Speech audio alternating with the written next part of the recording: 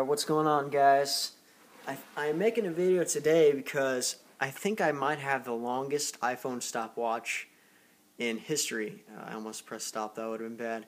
It's been going for, I'll just show you guys right quick here, 27,812 hours. Story behind it was this is iPhone 3G, and right when I got it, I clicked the stopwatch right when I got it, started it out.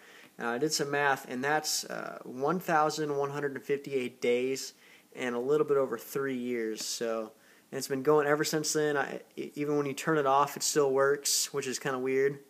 It still goes. So, I looked at some of the other videos, and I guess if you you can change the date and time on some of them or something, and that messes with it or something. But this is legit.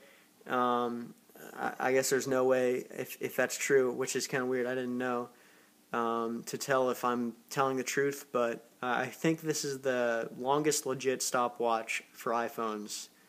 So let me know if you find anything else that is longer, because that's why I'm making the video, because I think it is.